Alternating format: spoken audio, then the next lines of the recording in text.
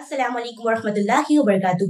I am Souda Aiman from Girls Islamic Organization. Today I want to talk about powerful idea morality is freedom. Isn't freedom about doing whatever we want? Think deeply. True freedom is not about external. It is also from internal strength. Now we will get into the topic. When we live moral principles, we know what is right and what is wrong. We can make our own decision confidently. Morality liberates us from fear.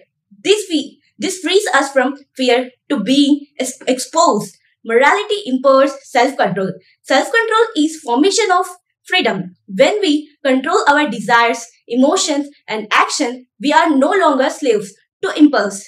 We choose what is best, not just what feels good at the moment. Morality builds trust and respect. By morality, we can earn trust of other peoples. By this, open doors of deep relationship and opportunity.